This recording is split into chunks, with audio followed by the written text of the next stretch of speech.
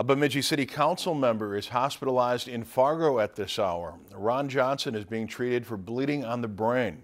2 brain bleeds were found Sunday afternoon. Johnson, who represents Ward 3 in Bemidji, then went through brain surgery at around 3 in the morning on Monday.